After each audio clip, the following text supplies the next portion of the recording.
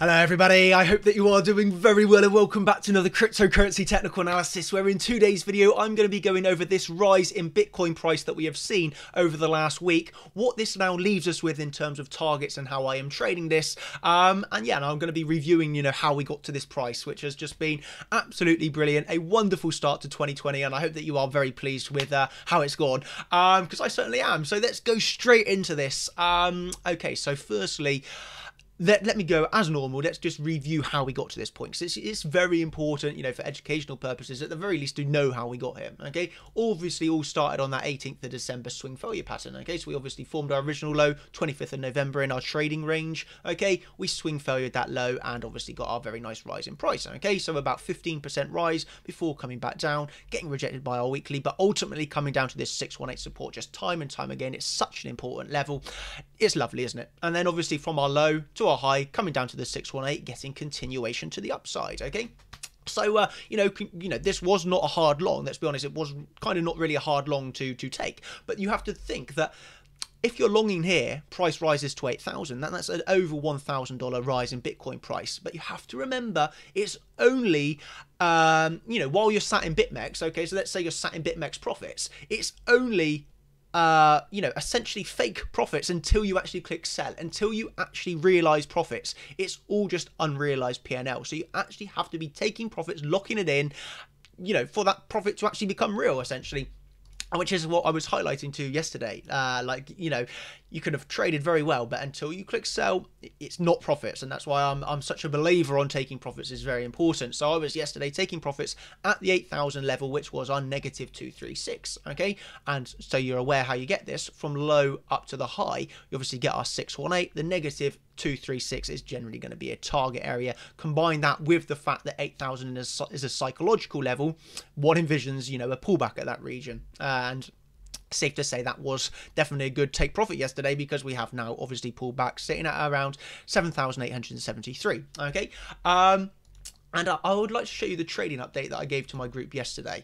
And this was that, I was just mentioning that, we must have been sat at around 7,500, okay, when I released this yesterday. And I was saying, I'm not going to be shorting anything until 7,300 is lost, essentially, and shows a sign of weakness. Because what I saw was just everybody was so bearish yesterday. You can pause and read this if you would like. But basically, while we were sat around here yesterday, it's just everybody was so keen on shorting it, just as they were when we were sat at 7,300, okay? And in my last champion stream, which, I could release this to the public, actually, for a New Year's gift. Let's see if this video gets over 100 likes. I'll happily release this so everyone can watch it.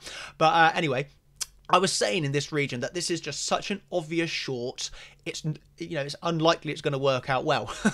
And that's why we sat around here, and the saying, then I highlighted that to everybody, and well, players, contenders, champions, just saying again that everyone's so bearish wanting to short this can give fuel to a rise in price, essentially a short squeeze, and that is essentially what we got. Obviously, I was, just to be transparent, I was scalping shorts during the rise, okay, but there's a difference between scalping and thinking this is the top, thinking this is the top, thinking this is the top, thinking this is the top, because that's just giving fuel. Exactly, it just gives you the fuel for a short squeeze, and we did get that, essentially breaking the top of our range, coming up to 8,000. Okay, so that's led us to where we are now. Okay, obviously finding support for the 618, getting a bit of a short squeeze fueled in there by just people being silly with their shorts, and topping out at the moment currently at 8,000, negative 236, and just the psychological level of 8,000. Okay. Obviously, if you look at some indicators, you're going to see a lot of oversold readings around here. Not that I don't pay too much attention to indicators per se, but just bear in mind that you are a little bit overbought. So yeah, now that leads us on to how I'm trading it right now. So again, I'll show you some screenshots of how my group goes on a general day. So I was waking up this morning saying, I'm looking to enter this short, but not yet. I still believe there was a rise in price to come. And then if you just want to pause and read through this, exactly what I was looking for. Here we go. Here I'm updating the group saying that I've got 2 of my short orders filled. Other people start joining me on the shorts. People start making some money, and yeah, there you go. And then obviously we have since had our drop in price. So then when we come down on a lower time frame, this is what essentially I was looking for. I've left it open on this account, but what we can see is, price obviously came up to that, again, that 618 region. This is a good area to scalp from. You have to remember that scalp trades are generally short-term trades. You're in and out, in and out. Again, on my main account, I come out of the trades sooner, but on this one, I like to keep it open for the sake of the video to show you that, I'm taking these trades and making money on them. So yeah, there's that for a little bit of transparency, but this is definitely only a short-term trade. Okay, so now that leads me on to what I would like to go through on the more of a mid-term view. Okay, so obviously, yeah, I'm in a short scalp now, but what I am kind of expecting over the next, let's say, the week to come. I do think that there is definitely we can come up and re-challenge this high for something like this. Okay, breaking up anywhere between, you have to look at the swing value of the high. So there's always the possibility of doing this. But one would like to see this rise to around 8,200, 8,300 and test this weekly. Okay, so that's 8,233. I say this while we are, pretty much getting a strong move down in price.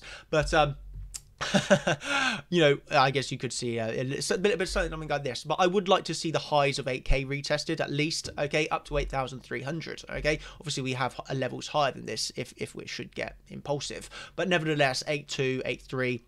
I would like to see them move up to here before ultimately back testing around 7,650. Okay, reason why I say 7,650 is obviously we had the CME futures. I want to say this was a little bit of a runaway gap. Okay, potentially, but I just don't think that the Bitcoin market is mature enough to really care about whether it's a runaway gap or an exhaustion gap. At the end of the day, it just seems like these gaps just get filled, period. So this obviously we got this gap at around 7,650-ish, so that's just something weighing on my mind. Okay, and as it should, I think, everybody else, because they just looking at this in this field, you just be aware that we got that 7,650. It does definitely not have to be filled. So anyone saying it has to be filled, it doesn't. It just doesn't have to be filled. We could just move up from here, but I think it's something to bear in mind, and it's likely to be filled. So let's be honest there. Okay, but at the very least, what we have is this daily level at 7,749. And if you come down to the smaller term time frame, you can see there was reactions around this level last night. Okay, so we originally come up, and this is where I scalp shorts from. Okay, so I was scalping a short, for instance, from this daily. You can see you get these drops in price from the level, and if you're a scalp trader, if you can scalp for 0.5%, then that is a good trade. So that's all you need while you're scalping, to be honest. But yeah, these levels, you can see the respect that they've had. There's the respect of the weekly, obviously, firstly resistance, flipping it into support, moving back up, then reactions around the daily, then obviously reaction around -236. When you got the fibs and the levels, trading is enjoyable, let's just say that. So that then brings me on to I think that's everything that I wanted to cover actually in this video. I gave you my outline, I guess, of how I'm currently trading on it right now, which is in the scalp short.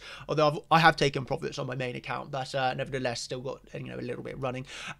What we then have is on the midterm. I would, although I'm sure I would like to see this push up anywhere between 8,000 high to 8,300. If you keep going above, then sky's the limit sort of thing, up to around 9k. But here we're looking at really 8.2, 8.3. Before getting that pullback, where I would like to see this gap filled 7,600-ish. I guess if it becomes very bearish, then you could see this come back into 7,500, but then that would be essentially breaking back into the range, which you don't want to see as a bull. Bulls really I mean, if I'm honest, don't really want to see this come below 7,000. Really, where you are now, 7,850, you don't want to see this lost as a bull. If I'm honest, the filling the gap and back up is the possibility that I would like, but you don't really want this to be coming back into the range, if we're honest here, for a bullish scenario. Otherwise things could flip bearish pretty quickly. And I think that's everything that I wanted to cover in this video. Pretty sure haven't missed anything, apart from that XRP short, which was very nice. That is now down like 6% or something. But yeah, I think that's everything that I wanted to cover. So there was the gap that I was mentioning, by the way. But yeah, thank you everybody. Hope that you have enjoyed this video. I think I will do that for a little bit of a if you've enjoyed this video and it gets 100 likes, I will release a bit of my last Champions live stream where I was, you know, going over this rise and saying, well, I think we were around 7,300. So price was here, and I was saying at the very, very, very, very least, I do expect this to move up to the weekly. If that doesn't happen, I will be ultimately very, very surprised. And, you know, obviously that did occur. We did break the weekly. We did backtest it. We moved up again. So I'd be happy to share that with you all if you would like to see that. If not, then no worries. I don't mind. But yeah, I hope that you've enjoyed this video. I hope it's given you some insights into how I'm trading this, what I'm looking for. Yeah, and how well the group is doing right now, I suppose. So yeah, thank you everybody so much. Once again, I will catch you in the next video. Thank you, and have a good day. Cheers. Bye.